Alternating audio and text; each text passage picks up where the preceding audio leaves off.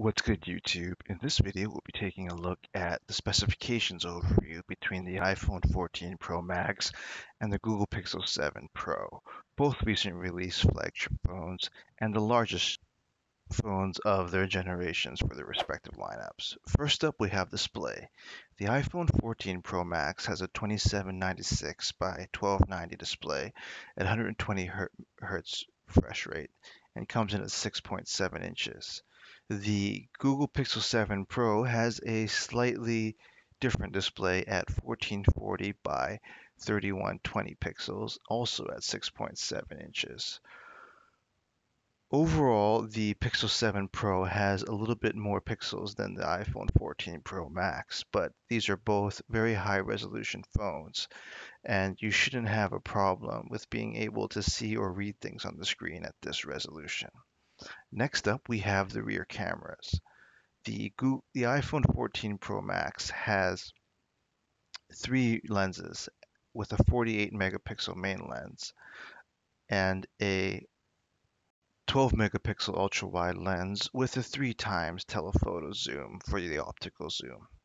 The Google Pixel 7 Pro also has three rear lenses as well, and it actually has a 50 megapixel main rear shooter and also has a 12 megapixel ultra wide with 5 times telephoto. Overall, these are very similar camera setups on paper as they both share the same number of megapixels. It's interesting to note that Google is actually moving towards more optical zoom than the iPhone does. And there definitely has been an increasing trend of higher levels of telephoto lenses and optical zoom in our flagship devices. Even though the Google Pixel 7 Pro might look a little bit better on paper than the iPhone 14 Pro Max, just in terms of raw specifications, a lot of the rear camera quality, of course, comes down to software, and both of these flagship phones offer excellent photo optimization and computational photography in their software offerings. The iPhone and also the Google Pixel Max has come a long way over the last few generations in terms of software powered computational photography and color science. Next up, we have the selfie cameras, and these are also very similar in this department. The iPhone 14 Pro Max has a 12 megapixel f1.9 selfie camera, and the Google Pixel 7 Pro has a 10 megapixel f1.9 selfie camera.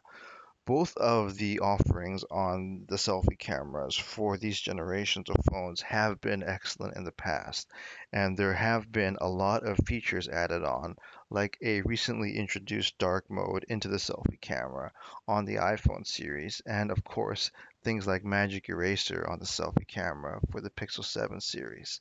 It's going to be interesting to see what else Google brings to the table for the selfie camera on the Pixel 7 Pro lineup to try to differentiate itself from competitors like the iPhone 14 Pro Max and the Samsung Galaxy series of phones. Traditionally, the rear camera has been given a lot more weight, but it's interesting and it's actually very refreshing to see that these flagship phones are taking the front selfie camera a lot more seriously. And while on paper, the specifications for the selfie camera seem quite similar. The software and the feature packages that actually come with these two devices are a lot different. We'll just have to see what happens with the selfie camera on the Pixel Pro to see how Google tries to differentiate itself this year. Next up, we have the battery. The iPhone 14 Pro Max comes in at a 4,323 milliamp hour battery, and Apple claims this will offer over 13 hours of battery life. The Google Pixel 7 Pro has a whopping 5,000 milliamp hour battery. It wasn't until a few years ago where a 5,000 milliamp hour battery was considered a huge battery, reserved only for oversized phablets and high-end gaming phones, but now it does appear to be approaching the norm for these larger flagship devices. Of course, battery life, like many of the other features on this list, is also software dependent, and iPhone and Apple really do seem to have an edge over its competitors here in terms of hardware and software optimization.